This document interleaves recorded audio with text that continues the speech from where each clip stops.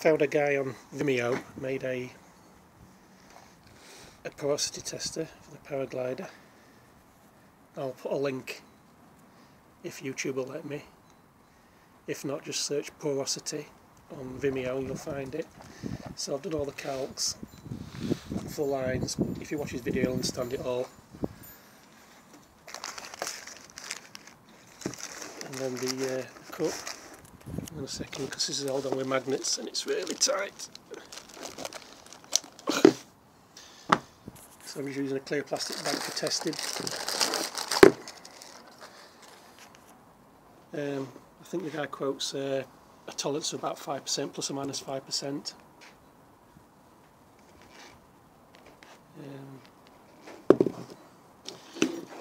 So I tried with a clear bag,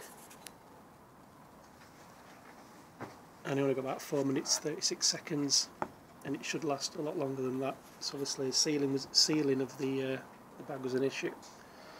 So I've scratched my head a few times, and what I came up with, I had some 4 or 5mm fuel tubing. So I've split it all the way down the length and fed it onto this inner rim, and when it goes back on the other wing, identical wing, it does create a seal. So I went from 4 minutes 36 seconds, which wasn't brilliant really, with a clear bag, to 24 minutes 42 seconds or thereabouts. So I think it's more than enough. It'd be negligible leaking, because when you put the clear bag on and you create the vacuum, the plastic does create a bit of a dome in that hole, and this lip on the outside is supposed to seal it, but you put it to your ear and you can hear it leaking past the seal, because it's not. If you create a vacuum with your mouth, a lot much bigger vacuum, it seals a lot better, but under the light pressure, is it 10 millibars, I can't remember what it is, it's not sealing properly, you can hear the air leaking past it. So just adding this bit of fuel tubing around this inner rim, when it's placed on, it creates a much better seal. So I can do some